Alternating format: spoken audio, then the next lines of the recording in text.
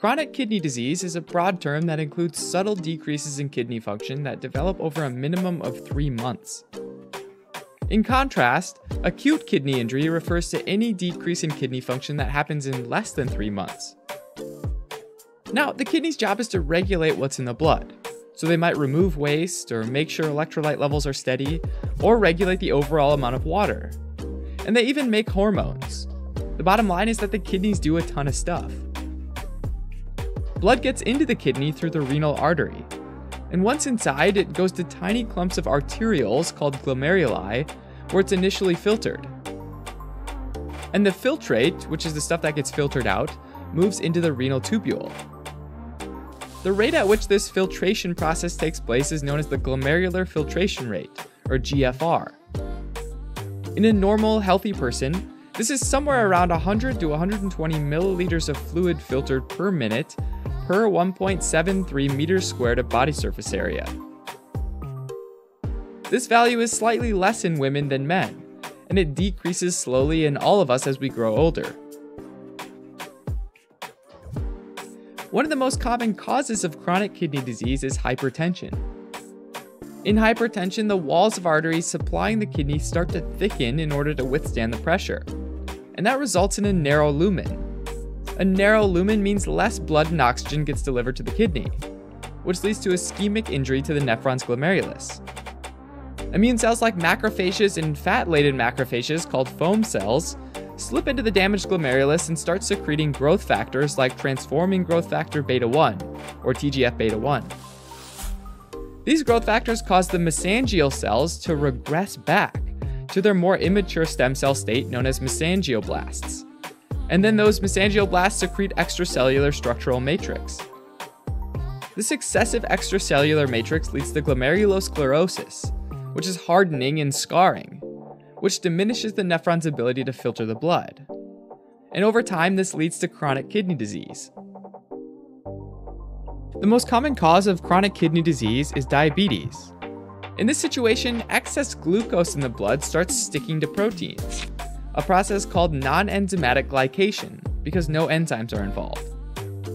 This process of glycation particularly affects the efferent arteriole and causes it to get stiff and more narrow, a process called hyaline arteriosclerosis. This creates an obstruction that makes it difficult for blood to leave the glomerulus, and increases pressure within the glomerulus, which leads to hyperfiltration, essentially pushing more fluid through.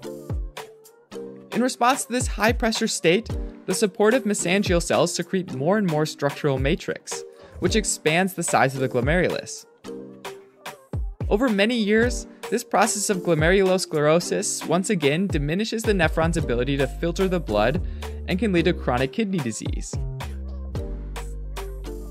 Although diabetes and hypertension are responsible for the vast majority of chronic kidney disease cases, there are other causes as well, including systemic diseases like lupus and rheumatoid arthritis, which can also cause glomerulosclerosis. Other causes, though, include infections like HIV, as well as long-term use of medications like NSAIDs, and toxins like the ones in tobacco.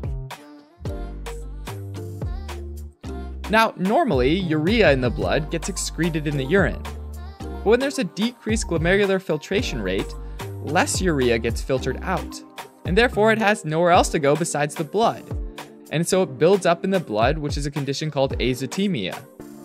Azotemia can cause general symptoms like nausea and loss of appetite, but as urea levels really build up, they can affect the functioning of the central nervous system, causing encephalopathy. This results in asterixis, a tremor of the hand that kind of resembles a bird flapping its wings, and is best seen when a person attempts to extend their wrists. Further accumulation can even progress to coma and death. This buildup can also cause pericarditis, which is inflammation of the lining of the heart. In addition, there can also be increased tendency for bleeding, since excess urea in the blood makes platelets less likely to stick to each other, and so there's less clot formation. Finally, in some cases, someone can develop uremic frost, where urea crystals can deposit in the skin and they look like powdery snowflakes. In addition to getting rid of waste, the kidneys play an important role in electrolyte balance. Potassium levels are particularly important, and normally the kidney helps with potassium excretion, In chronic kidney disease though, just like with urea, less potassium is excreted, and so more builds up in the blood. And this leads to hyperkalemia, which can be problematic because it can cause cardiac arrhythmias. Another key role of the kidneys relates to balancing calcium levels. Normally, the kidney helps to activate vitamin D, which then helps to increase absorption of calcium from the diet. With chronic kidney disease though, there's less activated vitamin D, so less calcium is absorbed into the blood, which results in hypocalcemia, low calcium levels. As calcium levels in the blood fall, parathyroid hormone is released, which causes the bones to lose calcium. Over time, this resorption of calcium from the bones leaves them weak and brittle, a condition known as renal osteodystrophy. The kidneys also release key hormones. For example, normally when the kidneys start sensing a lower than normal amount of fluid getting filtered, they respond by releasing the hormone renin to increase the blood pressure. In chronic kidney disease, the falling glomerular filtration rate leads to more and more renin secretion, which leads to hypertension. Now, remember that hypertension is a cause of chronic kidney disease itself, so this creates quite the vicious cycle. Finally, the kidney also secretes the hormone erythropoietin, which stimulates the production of red blood cells from the bone marrow. In chronic kidney disease, erythropoietin levels fall, and this leads to lowered production of red blood cells, and ultimately anemia. The diagnosis of chronic kidney disease comes down to looking at changes in the glomerular filtration rate over time. Chronic kidney disease might be suspected with a GFR of less than 90 milliliters per minute per 1.73 meters squared. Irreversible kidney damage might happen with a GFR below 60 milliliters per minute per 1.73 meters squared. To confirm the diagnosis, a kidney biopsy can be done to look for changes like glomerulosclerosis. Treatment for chronic kidney disease often involves managing the underlying cause. In severe situations, dialysis or a kidney transplant might be needed. Alright, as a quick recap. Chronic kidney disease is when the glomerular filtration rate falls below 90 milliliters per minute per 1.73 meters squared, over at least 3 months. Chronic kidney disease is mainly caused by diabetes and hypertension, and complications include electrolyte abnormalities, toxin buildup, hypertension, and weak bones.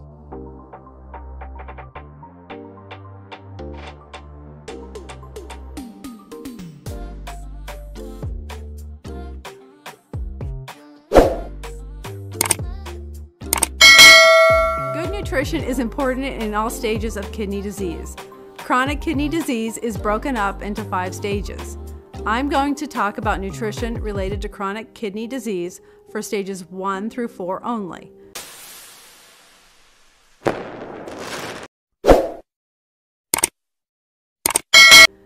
Nutrition needs can vary greatly between the 4 stages and also can be very different from person to person. Your kidney doctor determines which stage you are in and can also let you know what type of diet you should follow by looking at things like your weight and your lab work. Again, these diet changes vary greatly from person to person, so be sure to listen to your kidney doctor for diet changes he or she wants you to make. Then, a registered dietitian nutritionist can help you make these changes. I will briefly talk about the changes in this video. But first, let's talk about what the kidneys do and why you need to make these diet changes. When you eat and drink, your body breaks all of the food down into very tiny parts. The body uses what it needs, stores some of the things for later, and gets rid of the waste products and toxins through the lungs, bowels, and kidneys. The kidneys make urine to get rid of these wastes and toxins. If your kidneys are not working well, these toxins can build up to unsafe levels in your body. The kidneys have many jobs. One is to remove waste and extra water from the blood and make urine. Now let's talk about some diet changes that your kidney doctor may ask you to make.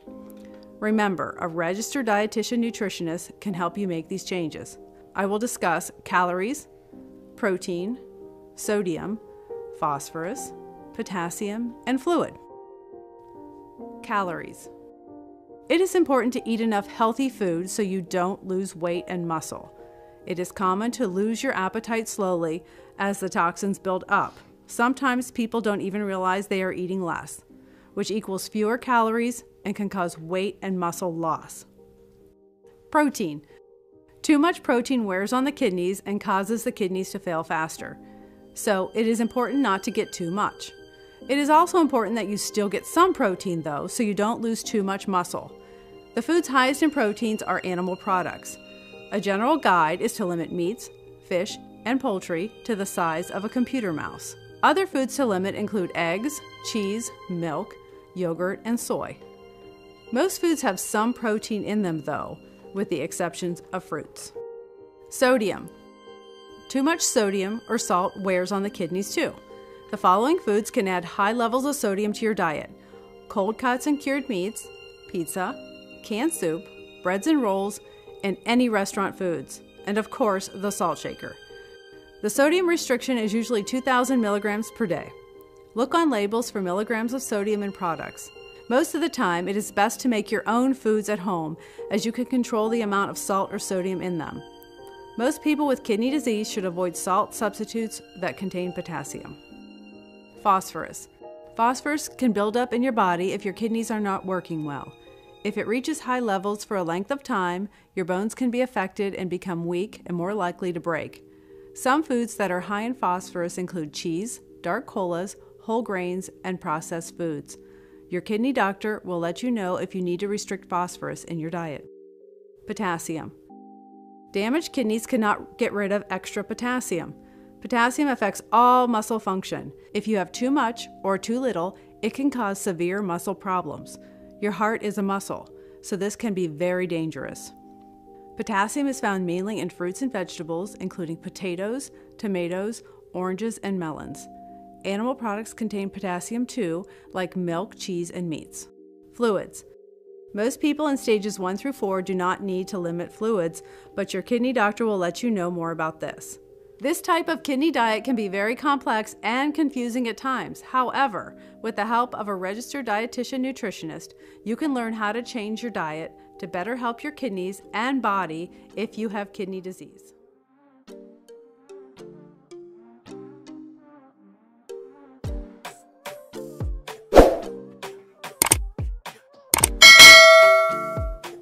There are 3 options of treatments you can choose.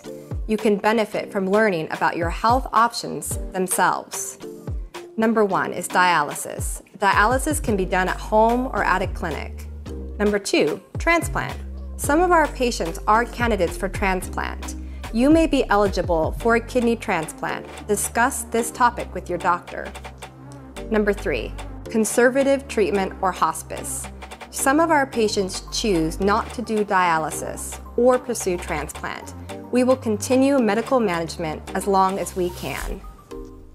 If dialysis is in your future, there are certain steps you have to take to prepare for dialysis. You will receive education attending the Kidney Disease Options class, which is also called Modalities, to learn about the main types of dialysis treatment from our team of medical doctors, registered dietitians, nurses, pharmacists, and social workers regarding your upcoming options for treatment of your kidney disease. During this session, you will learn about the various types of dialysis. You will meet with a nurse and a social worker who will provide you with information as well as answers to any questions you may have regarding kidney failure. Your doctor would like for you to attend this educational training session to learn more about your options regarding your medical treatment. Being informed about your condition is an important way to become and stay involved in your healthcare. A kidney transplant places a healthy kidney from another person into your body. You may need to wait for a kidney to become available, as a donor kidney must be a match for your body. Not everyone is a candidate for a transplant. Your doctor will first need to make a complete medical evaluation. For a current schedule of all patient education classes, information meetings, and support groups, call 1-858-657-7584. Meetings are located at the following address. If you do not consider transplant or dialysis as your option for treatment, there is also conservative treatment, also known as hospice care. A list of local hospices can be accessed via this website, as well as by calling 211. Hospice care purposes to provide high-quality care to patients who face a life-limiting illness. Extension of care, support, and services to both patients, families, and the communities in which they reside is the goal of hospice care. In Module 4, Health Insurance and Community Resources, you will learn what healthcare insurance you may qualify for and what are some helpful resources available in San Diego County. Congratulations! You have completed Module 3, What If Your Kidney Disease Progresses? Please check our website for additional educational modules on kidney health.